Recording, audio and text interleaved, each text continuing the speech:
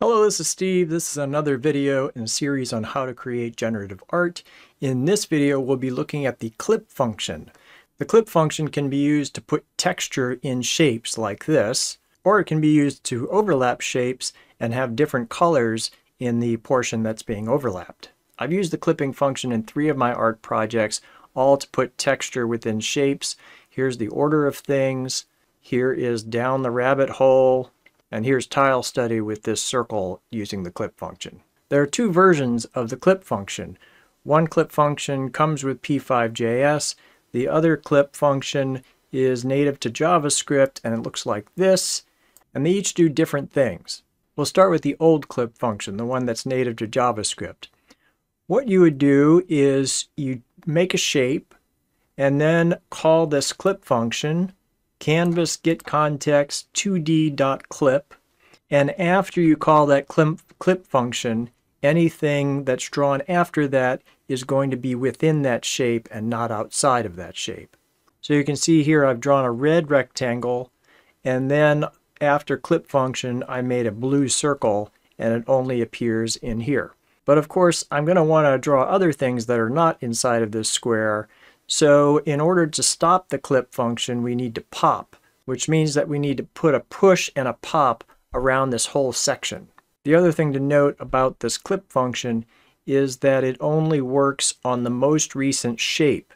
So here I've drawn 2 rectangles. I drew this one first and then I drew this one, called the clip function, and then I made the circle, but the circle doesn't appear in this rectangle. It only appears in the most recent rectangle. So something to keep in mind. Down here is another example of the old clip function. I drew a circle, then I drew a bunch of low alpha circles, and they were contained within this circle. For the overlapping colors using the old clip function, I'm drawing this circle first, and it's a red circle. You can see that here, red, and that's the red circle. Then I fill green and I draw another circle. That's this one right here. Then after that I draw a clip function and I draw another circle, exactly the same circle where the red was. So it's drawing a blue circle right here, but because it's clipped, it only appears in this area. I'm not going to go over this example in detail, but I'll share it with you. It uses an array to first put information about these shapes into the array. Where's the X and the Y? What's its rotation? What size is it? Then after that you go through the array, pull information out about what shape you're going to draw that's going to be clipped. For instance, we draw this square and we clip it. Then we go through all of the items. This is a nested loop, so that square would be drawn here, and then all of the other items on the canvas are drawn and appear within this square. So this square is being drawn, and this circle is being drawn, and this circle is being drawn, and this circle is being drawn. But the only part of these that actually appears is these parts that are visible within the square. And it's actually drawing all of these, but of course none of these appear within the square. These are all being drawn in this first for loop. I'm also providing you with some simple textures that you can put behind shapes. For this crosshatch example, I am pushing, translating to this spot on the canvas. I rotate because I want the crosshatch to have different rotations. I draw the circle, I call the clip function, and then I'm going through a for loop making some low alpha rectangles. I've got no fill making 500 rectangles in different positions. And after I've drawn all my texture, then I pop and move on to another shape. All of these textures use the same technique. You have a for loop and you draw a whole bunch of shapes in different spots with some kind of low alpha shape. These are little squares, these are curves, these are circles, these are also circles, these are straight lines. Now let's look at the clipping function that comes with p5.js. We'll look at this green shape first. There is a push, and then there's this begin clip function. There's going to be an end clip function as well.